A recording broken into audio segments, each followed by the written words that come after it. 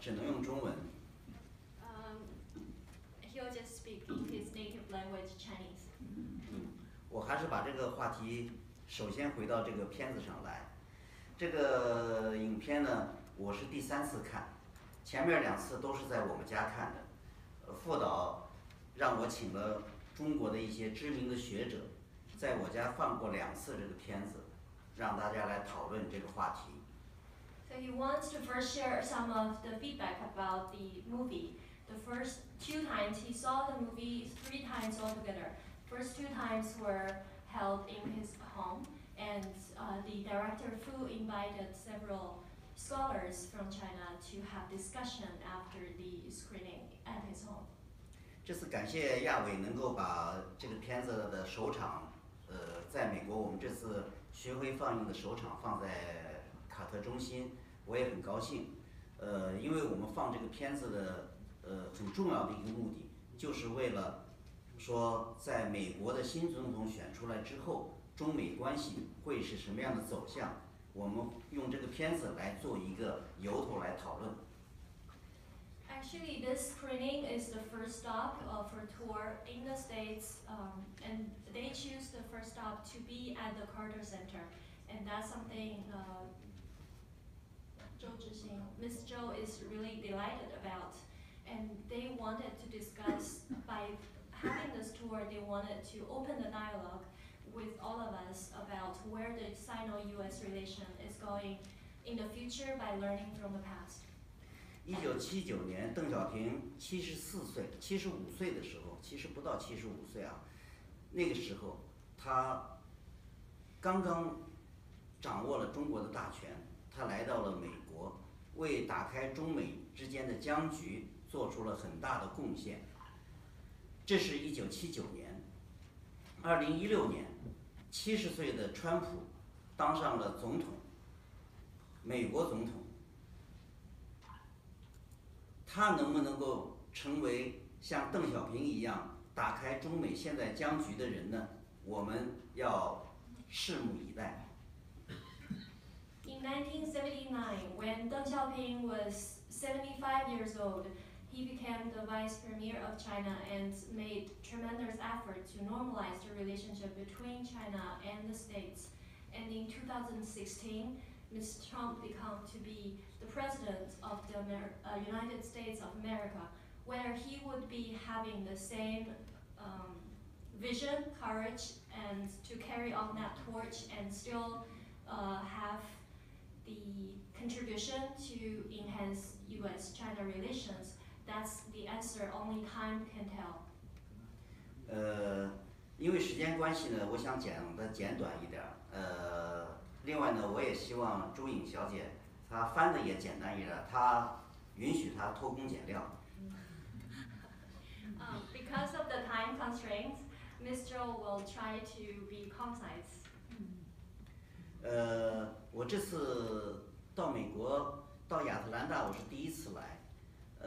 但是2年以前，我曾经有过1次经历，差一点来，因为那次我在纽约买好了到亚特兰大的飞机票来看刘亚伟，也订好了在亚特兰大的房子。那天呢，正好碰上纽约天气预报说有大雪，接我的司机说，我不能再到机场去接你了，怕有大雪。那我就不敢去了，因为我第2天要回北京。结果我等了1晚上，雪也没下来。这个1晚上的功夫，地上只盖了薄薄的1层雪，所以把我的机票什么都浪费了。从那次我就觉得，呀，美国的这个预报实在是太不准确了。It's his first time to visit Atlanta. Actually, 2 years ago, there is a chance when he almost wanted to come. He booked a hotel and had all the agreements and everything. But then, according to the weather report, at that time it's supposed to be a really heavy snowstorm, so he had to cancel the flight. But then the next morning when he woke up, actually he found there's really thin, like barely covered by snow on the ground. So that's something he learned from the last trip, that the weather report over here is not really something he could believe in at all. 但是我想这次美国的大选和2年前的天气预报其实是一样的。But he realized that the prediction of this presidential election is similar with the weather report 2 years ago. 当然我在想，川普是不是当选，是一个问题，民调预测准不准是另外一个问题。In fact, whether Trump will become the president is one issue, and whether we could believe in the prediction of the poll is another. 川普当选反映的是美国社会的撕裂，和由于收入以及以收入为核心的其他的问题，比如说社保啊、医疗啊、失业等等问题更加严重，而且看不到现在的政客能够真正改变的决心和手段。The election of Trump actually reflects a lot of social issues, including the social divisiveness, unemployment, and the social welfare, reflecting that the current government was not able to have the real strategy or systematic methodology to solve the problem. 傅红星真是，人家好容易他有一个跟我那么近的机会，非得给我话筒。啊，不过这个不用翻啊。预测的不准确，我觉得问题在于精英圈和草根圈的越走越远，各说各话。And we couldn't really believe in the prediction of the poll reflects another issue, which is that the elite circle is really going to another pole to the grassroots circle, and that's the divide or polarity among those two circles. 但是我觉得现在，我主张不要用再多的精力去探讨为什么我们预测不准了。But he believes that we should spend less effort on analyzing why the poll is not really accurate. 我觉得可以有少量的专业人士在探讨这个问题，大量的专业人士应该讨论下一步应该做什么。Of course, we should have some specialists still discussing and finding out why the poll has the misleading effect on people, but still there are more people need to spend efforts figuring out what to do the next. 我觉得首先要接受事实，接受现实，就是要在川普当总统这个前提下，我们来探讨他能够在多大程度上来兑现他的竞选的诺言，哪些是说说而已，哪些是真的要做的。A lot of effort need to spend on figuring out what we can believe in Trump's promise and what are just things he say to win the votes and what are really his strategy that's going to be implemented. 另外要了解新总统身边的行政团队和智囊团队主要都是哪些人，他们历史上看他们的观点是什么。We need to understand better who the administrative team and advisory team that will be helping Ms. Trump and their historical background. 另外，现任总统和国会等机构能不能在最近这几个月的看守和交接过程中，把一些制度更加健全起来？ And in this transitional period, whether the Senate and Congress can really help to enhance the current system. 在一个难以预测的大选中选上一个难以预测的总统，对于美国人民，甚至对于全世界人民来说，都充满了变数。In an unpredictable election with an unpredictable candidate who won the campaign, it has a lot of implication for not only the states but also the world. 但是也许正因为如此，就会有更加健全的制度来做出某些限制。And let's hope that a healthier system will be evolving out of this situation. 我就想起2010年、11年的时候，中国那时候有一个薄熙来，当时盛传他要进入中央常委。Over here, probably we all knew that in 2010 and 2011, there's a lot of words saying that Bo Xilai in China was going to be one of the members of Politburo Standing Committee. 大多数中国的精英都表示反对。most of the elite in China actually against that opinion or possibility. 但是有一个很著名的历史学家，他跟我说他支持。And actually, a famous historian told Mr. Zhou that he was supportive of that possibility. 他认为薄熙来是一个不安分的人，他就像带来一种鲶鱼效应，这个会使得这潭死水活起来。According to that historian, Bo Xilai is someone who is unpredictable. So by him joining the Politburo Standing Committee, it might be possible for him to bring some new dynamics. 这样就会有更加成熟的法律和制度来约束他，同时也约束了其他的领导人。And the whole system might, because of that, become to be more healthy and complete to have the checks and balance. 我想，也许川普就是一条鲶鱼。And let's hope Ms. Trump will have the same effect. 当然，作为一个中国人，我们更关心的是川普上台以后的对华政策。And of course, as a Chinese, the thing that we care the most is about the policy toward China after. 尽管他说过很多对中国不友好的话，但是很多中国人还是投票选他，包括在美国的有选举权的华裔。Although Ms. Trump had a lot of negative remarks about China, there are a lot of Chinese people still voted for him, especially Chinese people over in the States. 我觉得这些中国人喜欢川普的原因无非是两个，一个是川普是个商人，是个实用主义者。中国人喜欢跟实用主义者打交道，认为他们原则性不强，在利益面前可以让步。So according to Ms. Zhou, he believes the reasons for most Chinese people who voted for Ms. Trump is because of two reasons. One, Trump is a businessman, is pragmatic, and that means he can yield to some principles for pragmatic interests. 第二个就是川普现在关于国际问题的一些看法，表明他上台以后可能会采取所谓门罗主义或者孤立主义的外交政策，用更多的精力来处理美国的国内问题，这样就在国际舞台上让出了一个空间，给中国人留出来空间。And the second reason might be Trump is more prone to the isolationism. So in which case he would probably focus more efforts in domestic affairs and might have more space for China. 当然，现在这些都是未知数。我认为呢，我们最主要的其实对于中国人来说，可能对于美国人中美之间来说，可能要解决这样几个问题。首先是要增强互相了解，相互了解。Of course, all those are still something uncertain, but we can do some things, including one to enhance mutual understanding between the States and China.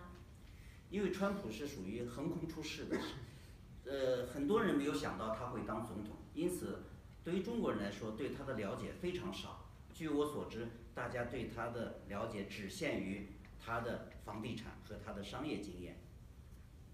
And because Trump won the election all of a sudden, so Chinese people in general don't know him that well. Most of people, of course, know only about his real estate experiences, and other than that, not many are familiar with Chinese people. 我前几天在我们家收拾图书的时候，看到2008年的时候，中国出版的一本关于这个川普的房地产经验的书，我觉得很有意思。8年以前。So when he was collecting, reorganizing home, especially the books, he found a book published 8 years ago in 2008. It's a book experiences of Trump at real estate. 当然，对于川普来说，我认为他也是没有外交经验和国际政治经验的人，他也应该对中国有所了解。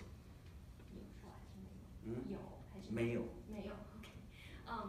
So, and on Trump's side, because he didn't really have much diplomatic experience, so he probably doesn't know China that much either. 为了要互相了解，就要建立一定的渠道。据我了解呢，中美之间的渠道其实是非常畅通的。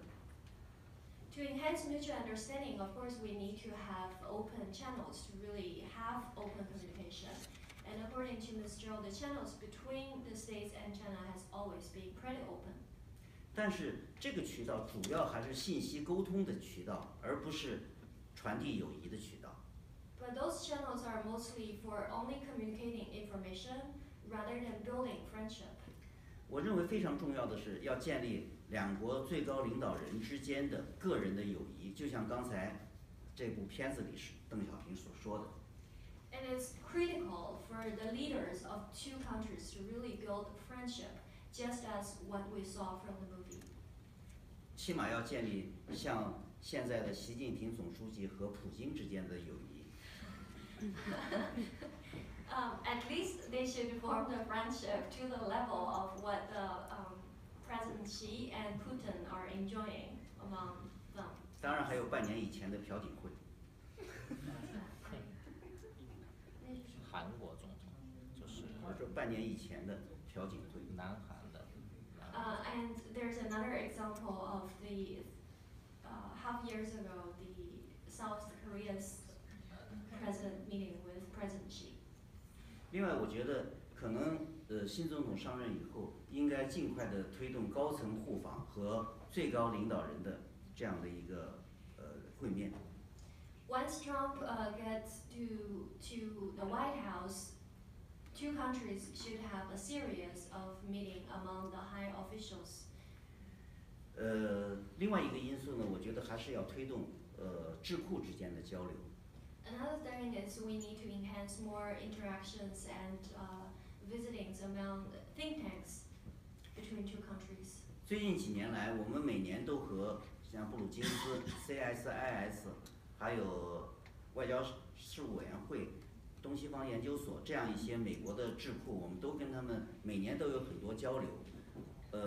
我认为智库现在不知道新总统会用哪个智库，原来的肯定都会地位发生变化，所以我希望卡特中心能够成为这个更加重要的一个智库力量。Recent years, every year, Ms. Zhou will come to visit quite some famous American think tanks in the States, including Brookings and East-West Institute. And he hopes that the Carter Center can play a more critical role into this exchange, and also with Trump going to the White House, the ranking of the think tank and which think tank he will be relying on is still something we don't know yet. But because of all those uncertainty, the Carter Center might be able to play a more constructive role. 我觉得最后一个就是在以上的基础上呢，应该双方都应该更加清楚地梳理和阐述自己的核心利益在什么地方。Through those exchanges, it's possible for the United States and China to be more clear about where is the core interest of each country is. 我们现在的问题呢，就是核心利益太多。比如说，对于中国来说，南海是核心利益，钓鱼岛是核心利益，中国国内的稳定是核心利益，共产党的长期执政也是核心利益，这些利益都非常的多。So right now we have a problem that we all have too many core interests. And for example, take China as an example. We have the South China Sea as the core interest. We have some other things, but we don't really have that priority. 所以我这几年一直在跟那些智库的人交流，比如说中美之间要建立一种新型大国关系，这是中国反复提出来的。然后这个杰夫贝德和李侃如就每次都在跟我说，中国的这个新型大国关系里面到底是什么内容，我们不知道，你只是一个口号。So some of the misunderstanding also caused by the lack of clarity. For example, the new type of superpower relations, and Ms. Zhou heard from Jeff Bay saying that we heard about this concept a lot of times, but really what does that mean? We're still not clear. 中美之间的关系我觉得很微妙，这个历史上曾经非常友好，最近呢又问题重重。The relationship between China and the States is subtle. It has its own honeymoon period, but recent years actually it becomes to be a bit intense. 新总统上任，我觉得是一个契机。这个契机，我们要抓住这个契机。这个中国有句老话，这个运动场上也常用，叫“换人如换刀”。换人的时候是最容易突破一种旧的关系的时候，所以我觉得我们要抓住这个关系，这个重要的关节点。Trump becomes to be the president actually is a good opportunity for Sino-U.S. relations. There is an old saying in China says to replace a person is similar with replacing a knife. So that's how powerful it can be for a new person to be in this position. 好，谢谢大家，也谢谢朱莹。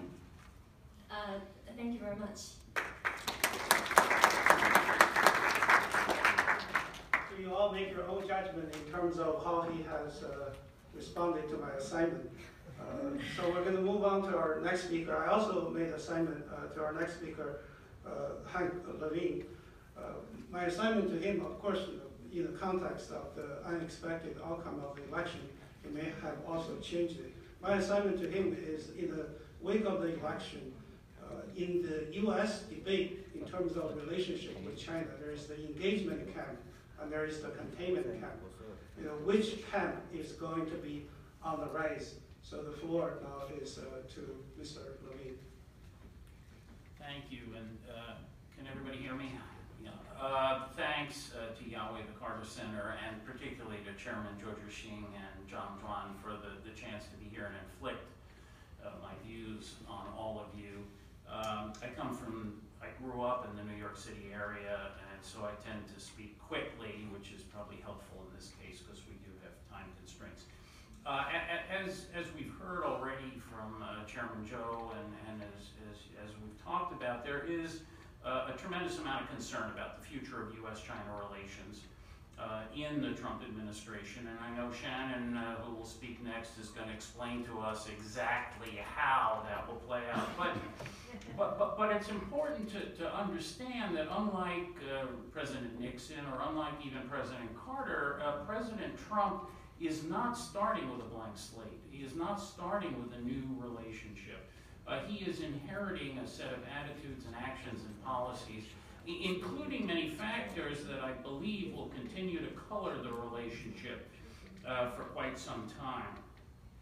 The fact is that I think, and you have to forgive me because my worldview is a little narrow. I live and work inside the Beltway in Washington, D.C., and so I really reflect kind of the policy world there. And I think it's fair to say that over the last 6 to 8 years, and particularly over the last 2 to 3 years, there has been a significant turn toward the negative in views by the policy community in Washington toward China. When I say policy community, I mean China hands in government, in the business community, and including in the think tanks.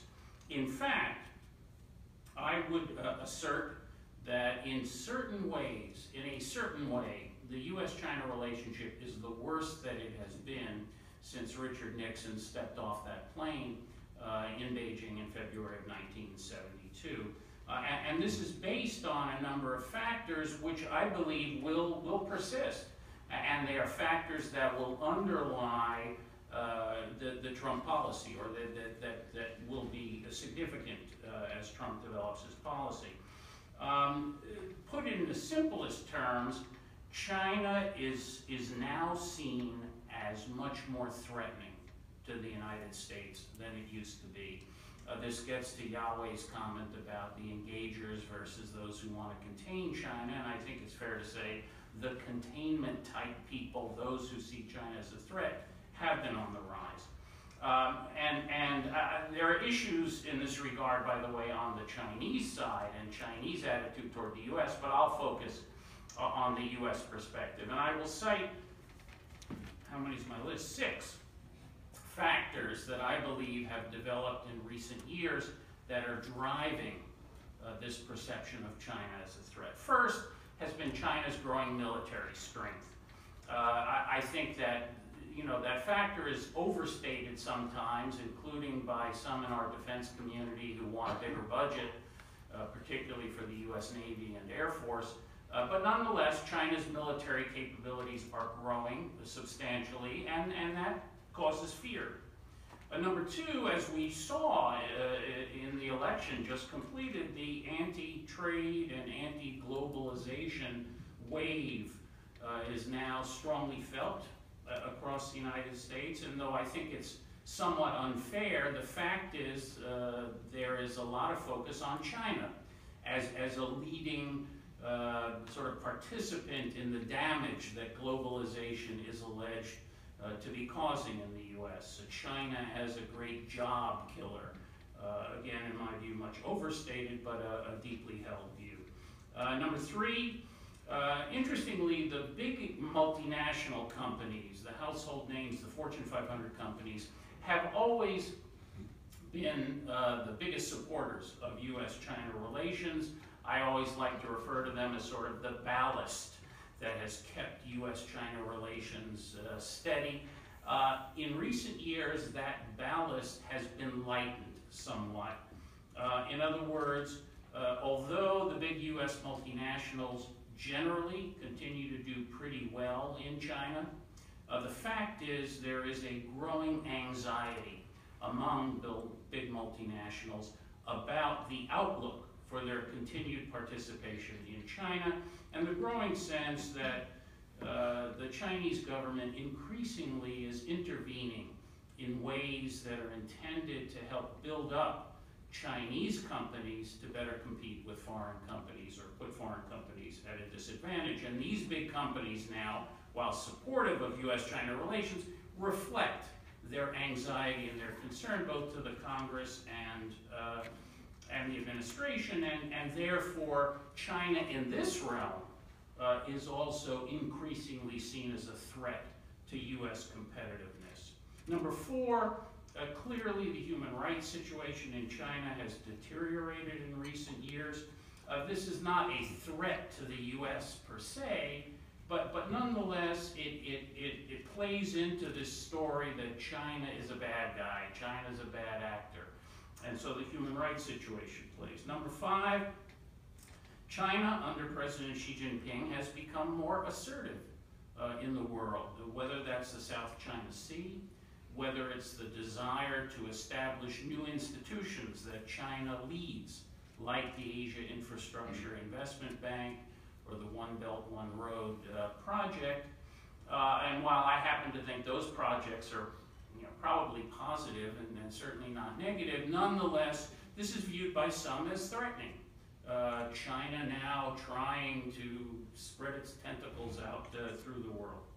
Number six, and maybe somewhat more controversially, in my view, unfortunately, our current president and national security advisor have lost the kind of strategic vision and desire to manage China policy that every one of their predecessors had. And if you think about Nixon and Kissinger, and you think about President Carter and Brzezinski, and you think about Bill Clinton and Sandy Berger, and on, that really has been lost. And it's not that they're anti-China, but in my view, they just are not that focused and not trying to manage the overall U.S. government approach to China, and therefore, those who are always inclined to be fearful of China, the defense community, national security community, and so on, their concerns are allowed to fester.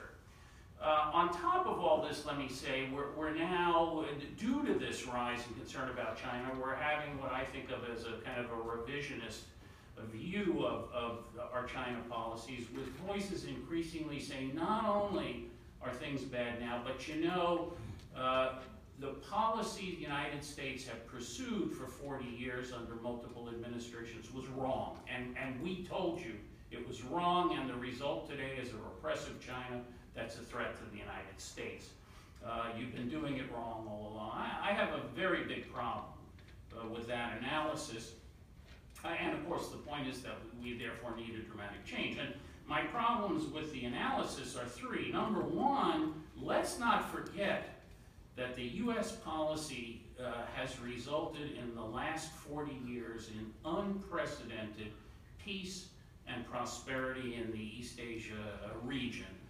And the burden on those who say President Carter's policy was wrong, President Clinton's policy was wrong, the burden on them is to show that they have an alternative that would have produced better results, that somehow isolating China, keeping it separate, would have resulted in better results. Number two, while China certainly has moved in negative directions in recent years in many ways, it is not Germany under Hitler, it is not the Soviet Union. In other words, it is not out to conquer the world, destroy the United States. It is a country with which we have significant differences, but at the same time still enormous areas of cooperation that are making things better for both countries and for the world. And number three, history has not stopped in China as far as I'm aware. And you know, for people to say, you see, we told you all along, this is the real China, I say, look, I don't know where China's going to be in 5 years, and I don't know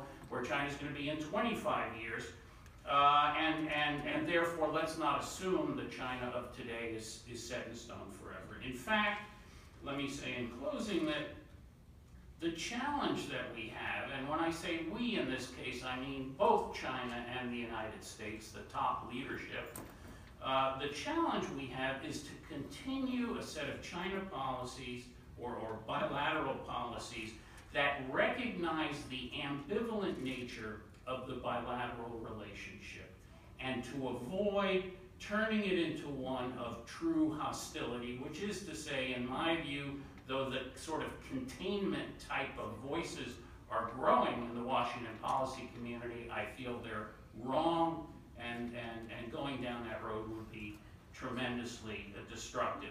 Doing what I suggest, a smart policy that recognizes the ambivalence, will take a lot of nuance and sophistication, strong White House leadership that's backed by a true strategic vision. Can the Trump administration pull that off? Shannon is going to tell us. Thank you. Shannon, just go ahead. I think the question is very well posed to you, and everybody is looking forward to your somewhat definitive, not answered answer.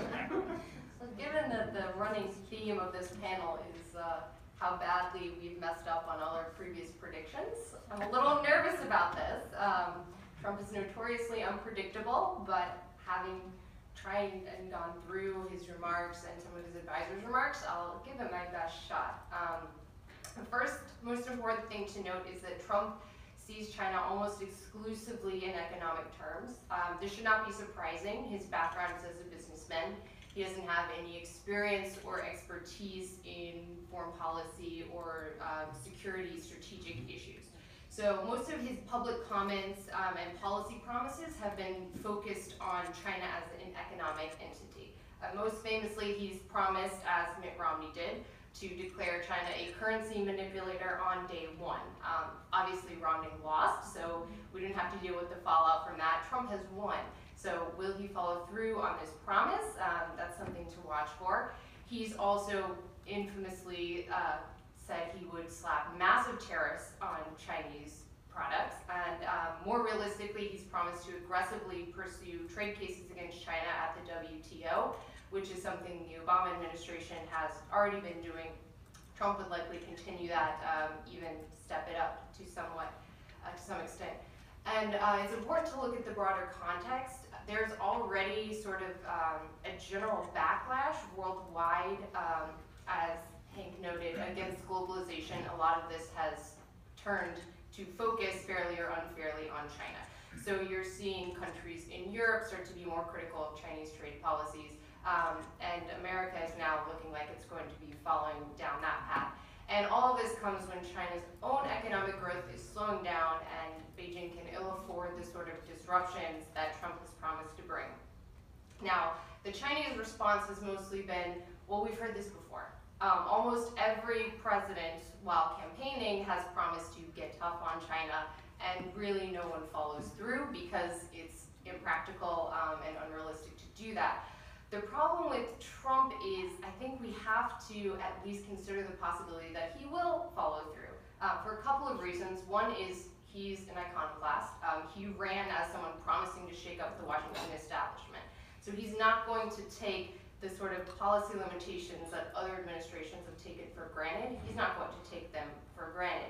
The other problem is these economic promises were really central to his appeal. As Dr. Abramovitz was telling us, he won support of white working class voters, promising that he would make the economy work for them. So if he goes back on a lot of these trade promises, that would be more damaging to him than it would have been to another candidate. One side note, he has also promised to withdraw from the Trans-Pacific Partnership, or the TPP. Part of his general skepticism that these free trade deals are good for America. That would be good news for China, because China is not part of that trade deal, and then that would leave China free to pursue its own trade deals, like the Regional Comprehensive Economic Partnership, or the Free Trade Area of the entire Asia Pacific that both ideas Beijing is heavily promoting. The problem is Trump would also probably not be favorable toward the bilateral investment treaty that China is currently negotiating with the United States. So his attitude towards these trade deals, also a mixed bag for China.